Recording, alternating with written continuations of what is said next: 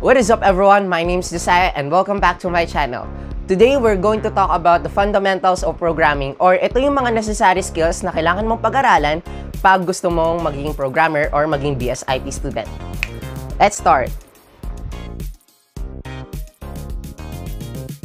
Alright, kagaya nga na sabi ko kanina, we'll be talking about the fundamentals of programming. So, simulan na natin with number 1. Number 1 skill na gusto kong malaman nyo ang importance ng visualization sa programming. So, if we have a teammate na hindi masyadong kagalingan sa programming, pwede natin explain through visual aids. Visual aids meaning we will be using flowcharts. What are flowcharts? Let's define what a flowchart is. A flowchart is a diagram of a sequence of movement or action, people, or things involved in a complex system or activity.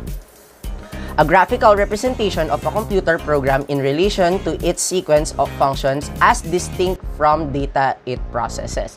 So basically, it's a visual aid for those people kung paano natin i-represent yung mga data na nilalagay natin sa isang program, kung paano ito yung pagkasunod-sunod. So basically, ang flowchart po ay yung flow ng ating program. So here are the different parts of a flowchart. Number 1, we have the terminal or the beginning or the end. So ito yung pag-umpisa at yung pagtatapos ng ating pagproprogram. Number 2 will be the process or the operations, kung paano natin, ano yung mga ilalagay natin sa ating program. Number 3 will be the decisions or yung mga conditions or paths natin na iti-take kapag magkakaroon tayo ng decision making. And last would be the input and output, which it is defined by itself na. Okay, I will be giving an example of how a flowchart works. So, picture Q.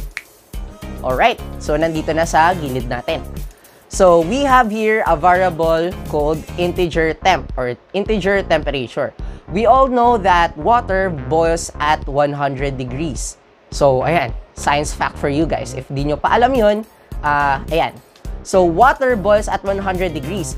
So, our program tests kung paano or kung magbo-boil na ba siya sa given nating input. Which is, sabi dito, magkakaroon tayo ng input of temperature.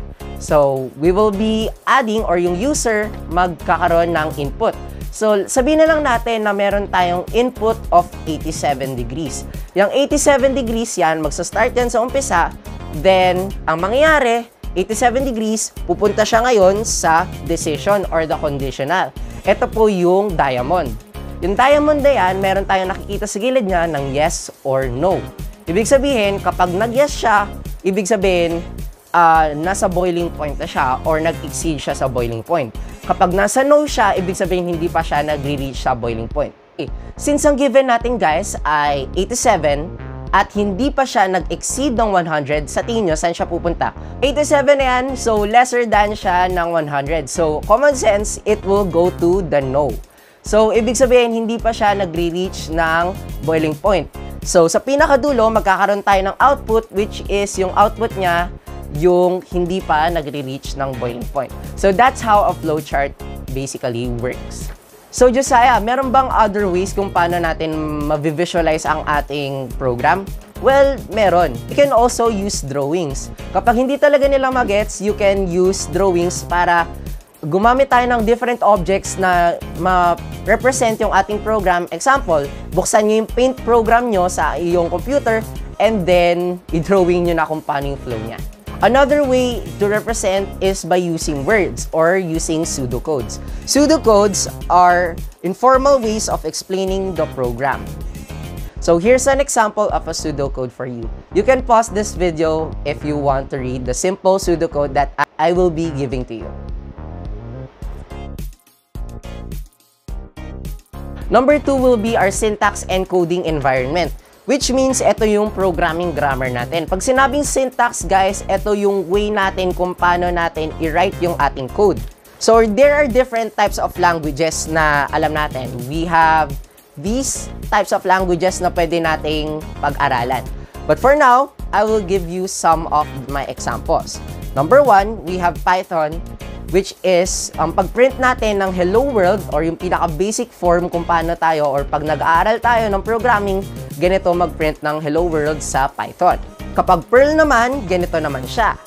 And kapag C++, ganito naman siya.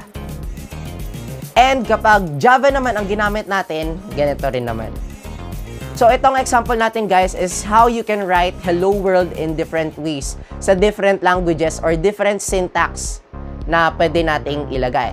So it really depends on what languages kung anong ginagamit natin. Let's talk about IDE or Integrated Development Environment. Dito tayo nagpo-program or dito natin nilalagay yung line of codes natin. Here are some examples of IDE. Depende rin po yan sa type of language na ginagamit natin when we program. Yung autocomplete guys, ito yung imbis na yung user ang mag-write, nag-auto-predict siya. Another tip kapag nag-write tayo ng code guys is we have to write pretty clean codes para ma-understand natin kung paano natin siya basahin. Kasi kapag tayo nagkaroon ng project development at pinakita natin to sa ating mga kagrupo, ay there's a possibility na baka hindi nila magets, lalo na kapag spaghetti coding yan.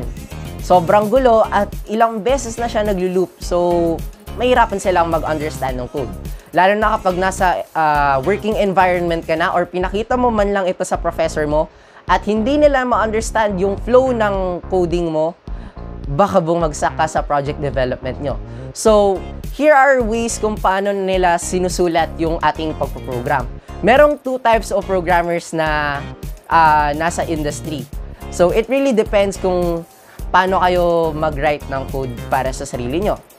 So, it's really subjective. As long as it is readable, yun ang kagandahan niya. Another tip guys, kapag nag-write tayo ng code, make sure to include comments para ma-understand ang isang block of code ng isang student or another person or another client. Let's proceed to number 3, which are functions. Functions has names and its parameter.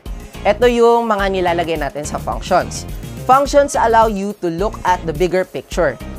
It uses encapsulation and lets you reuse code, enables easier shareability, and allows you to break programs into manageable parts or pieces. Let's talk about built-in functions. Pag sinabing built-in functions, guys, ito yung mga pwede nating include na ating program. Here are some examples of built-in functions sa ating program. Kagaya nga ng sabi ko kanina, ang functions can be reused anytime para pwede mo siyang tawagin in any part of the program. Let's proceed to number 4, which are objects. Objects define a class and make a new object. When we talk about objects, dito na papasok ang OOP. Sa tackle nyo dito, pagdating ng subject sa first year nyo na Introduction to Java. Kasi dito mostly ina-apply yung OOP or pag sinabing OOP, Object-Oriented Programming. Matatakal nyo dito ang inheritance, polymorphism, abstraction, and encapsulation. Let's talk about classes. Sa isang class, meron tayong example na ganito. Meron tayong table or yung, alam niyo na, table. Ito yung image ng table. So, itong table na to, meron tayong properties of a table. Kung saan siya gawa, ilan yung legs niya, anong color niya, and also yung height niya. Sabihin na lang natin magde-define tayo ng isang object. So, object 1, or meron tayong table number 1, meron tayong properties na katulad na to. Tapos, meron pa tayong object number 2, which is yung table number 2, na meron tayong properties na ganito. So, basically, guys, ang different objects have their own properties.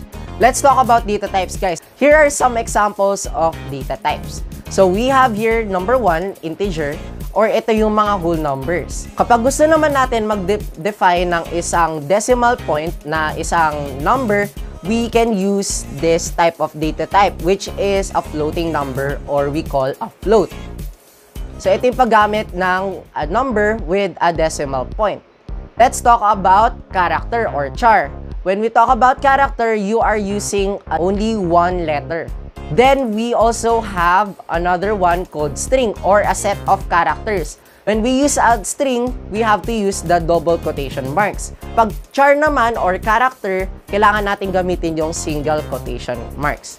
Yun yung standards kapag nagra-write tayo ng code. And lastly, if you want to talk about Boolean, ito yung pag-define natin sa isang variable if it is true or false. So those are the basic data types that I can give you, but there are other data types that you can search. And it is also available in the internet. And the last tip that I can give you is debugging, or the importance of debugging. Debugging is the process of finding and resolving bugs or problems within a program. Don't worry guys, it's very normal for a programmer to encounter bugs. Kapag ikaw ay programmer na di ka naka-encounter ng bug, ay napakatalino mo na. Pero it's very normal guys, wala talagang programmer na hindi nag-start na di maka-encounter ng bugs. Anyways guys, when we talk about debugging, it is the use of a debugger. So sa ating IDE, sabi ko nga kanina, gumagamit tayong IDE. So another tip for you guys is print a debug. So you can insert strings para ma-pause yung program natin, para if successful dito sa line of code na to, pwede nating lagyan ng stop dito or lagyan natin ng string para malaman natin if dito sa program na to ay gumagana pa rin yung line of code na yun. Kapag hindi nag-print out yung string na yun, which means nag-fail dun sa part na yun or dun sa before. Another one is post-modem debugging or wall fence algorithm. Personally, ako hindi ko pa siya masyado nagagamit kasi ako ay nagsa-start pa lang sa isang programmer, but here are some tips na na-research ko kung paano rin natin ma-improve yung pagde-debug natin. So there you have it guys, here are some tips that I can give to you when you are starting as a programmer. I hope that you like this video, and also if hindi ka pa nakapag-subscribe sa aking channel, please do consider in subscribing, and next time I will tackle about more tips about programming very soon guys. Thank you so much for the support guys, and see you on the next video. Bye guys!